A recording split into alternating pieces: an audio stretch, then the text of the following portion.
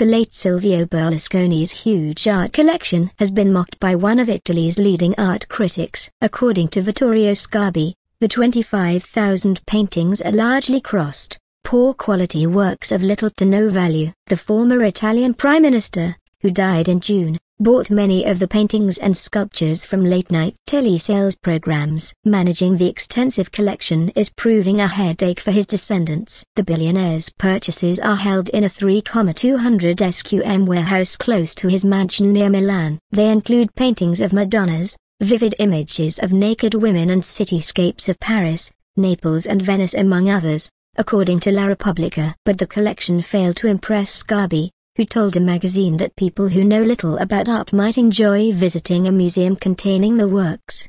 There are perhaps 6 or 7 paintings out of 25,000 with any artistic value, he added. The entire collection is estimated to be worth around $20 meters, £17.4 meters, an average of $800 a painting. Berlusconi, who dominated Italian politics from the early 1990s, had a net worth of around $6 billion at the time of his death. He also owned higher quality paintings, however. His main residence was decorated with works by the Renaissance painter Titian and the Dutch Grand Master Rembrandt. Cesare Lamprenti, a London-based art dealer who maintained a close relationship with Berlusconi for 3 decades, told the BBC that the billionaire was an impulsive buyer. He liked to buy portraits of women he gave as gifts to friends. When he was younger, he bought at galleries and from dealers, but later in life he bought from TV auctions, Lamprenti said. He knew what he was buying was worthless. Berlusconi's heirs are finding that the enormous collection is a cumbersome burden. The warehouse housing the art costs around $800,000 a year to run,